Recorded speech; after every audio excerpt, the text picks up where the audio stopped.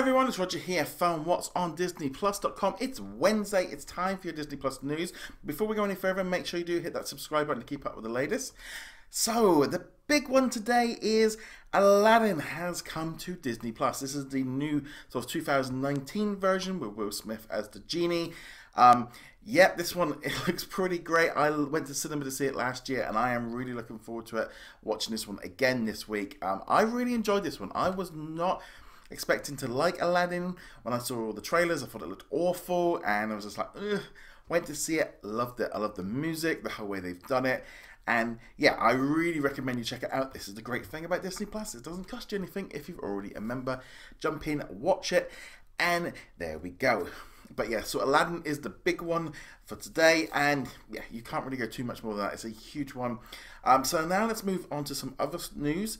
According to Barclays, Disney streaming services, which include Disney Plus, ESPN Plus, and also Hulu, they are estimating that it's valued at $107 billion for the whole complete unit.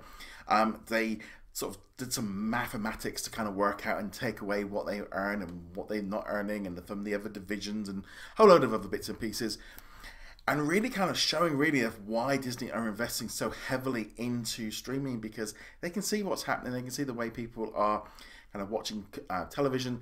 So it's very important that they do this, and yeah, just as a whole, yeah, that value is going to probably continue to go up as Disney Plus continue to get more subscribers. Barclays are estimating, I think that Disney Plus is going to hit about 25 million by the end of the first quarter, which is the end of this month, which seems to be in line with what we've heard so far.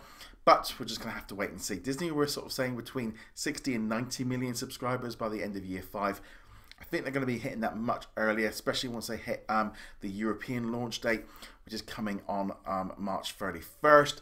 And to tie in with that as well, those of us in Europe, we have been getting emails from them kind of confirming, kind of just reminding us all that Disney Plus isn't out in Europe yet, but it will be coming soon. So that's that. And also just quick last story from discussing film. It looks like the Peter Pan live action movie is going to be starting production in April in Canada, and it has also been renamed Peter Pan and Wendy. That's not to confuse it with the new Wendy movie coming from Disney's Fox Searchlight, which is going to be coming out in the next few weeks. Yeah, I don't know why we need another new live action version of Peter Pan, but obviously it comes down to money. We don't yet know if this is going to be a Disney Plus original or if it will be going to cinemas first. We're just going to have to wait and see. Nothing really too much has been announced yet.